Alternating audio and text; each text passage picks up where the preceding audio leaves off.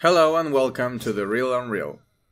In this video we will learn how to implement a character's death in a Dark Souls style, going through every element that composes it. Let's get started. Project Setup. Download the animation and sounds that you will find in the description.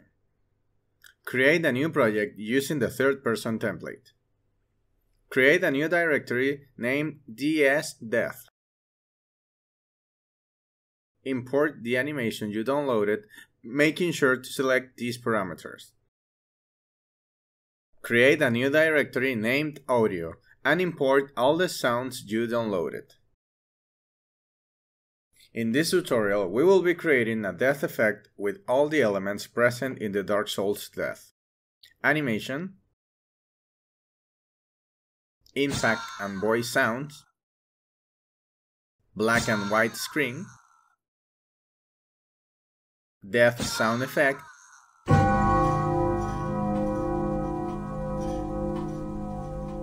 and message.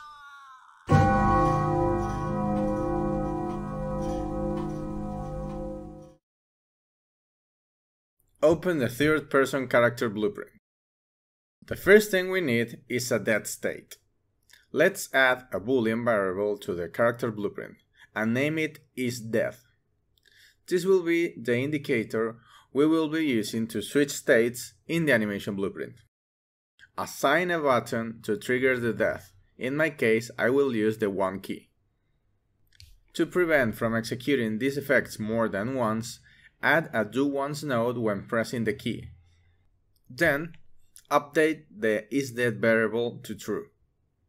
Before moving to the animation blueprint, disable the character's movement, calling the disable movement function from the character movement component.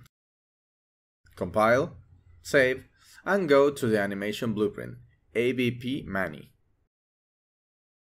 Once in the animation blueprint, add another boolean variable named isDeath.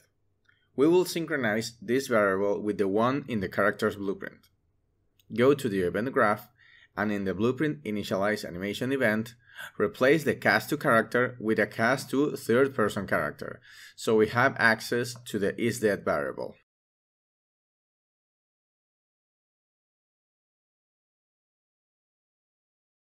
Also, it's important to update the type of the variable, which is under References in the Variables section. Replace the type character with BP third-person character. When the Change Variable Type modal shows up, press on Change Variable Type, then close the message log and let's continue. Now, add a new pin to the sequence node, and using the character reference, get the isDeath variable. Sync up the isDeath animation blueprint variable with the character blueprint variable. Then, go to the anim graph, go to main states, and add a new state alias. Name it toDeath. Select the alias and check locomotion, jump, fall loop, and land. In other words, all the other states. Drag the death animation to the graph to create a new state, and connect the alias to it. Open the transition rule, and set the isDeath variable as the condition. If it's true, we will transition to the death animation. Compile, save, and press play. Press the 1 key and you'll notice that the animation and the death state are working.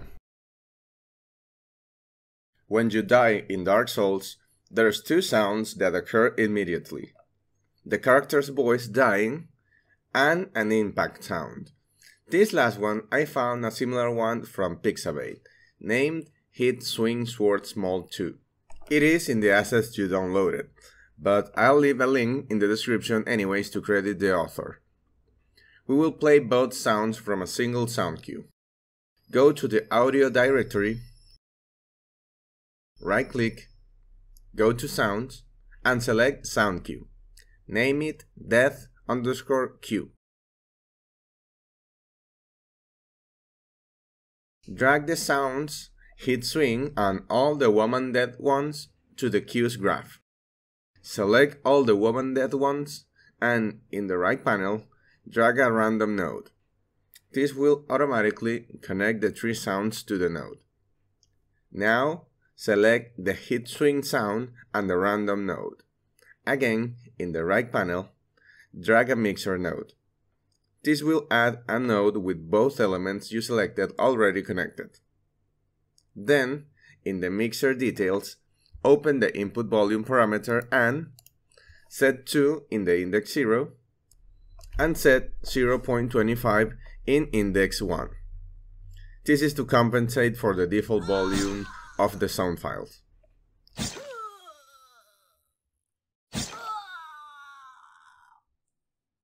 Save and go to the character's blueprint.